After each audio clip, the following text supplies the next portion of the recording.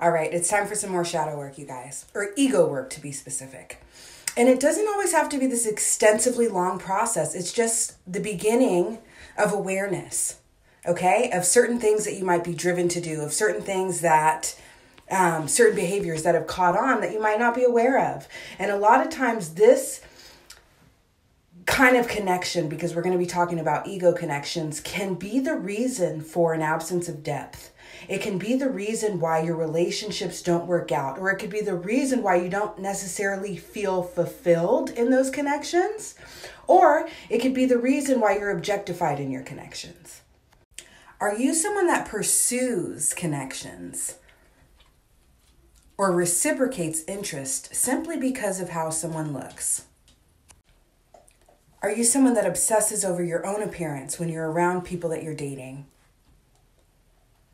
And you don't have the energy to actually connect with them because you are so focused on making sure they perceive you as perfect? Do your connections tend to burn bright and then fizzle out quickly? Are you someone that tends to put more energy into a connection than you receive? Are you someone that tends to lose interest after you've actually had the opportunity to get to know the person you're dating? Now, what I just indicated to you are some signs that you're someone that partakes in, or you're someone that often connects with people who partake in ego connections. And if you're familiar with narcissism and narcissistic relationship dynamics, this may make more sense to you. Narcissists are notorious for getting involved in and rushing headfirst into ego connections. And then people get hurt when they're discarded by these kinds of individuals. We need to start taking things slower, you guys. We need to start connecting with people based on what's actually familiar or similar internally, not just external pleasure. And this in no way means that you shouldn't be sexually or physically attracted to the people you date. What I'm trying to say is, if you were to remove the external appearance, or remove the money, or remove the glitz and glam, or remove the exterior perspective, what would be left?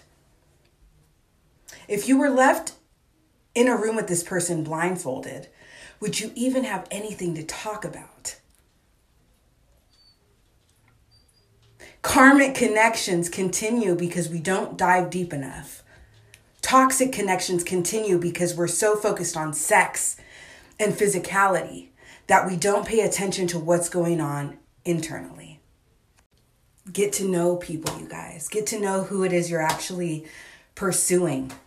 Because when it comes to lifelong partnership, you need something deeper than surface level.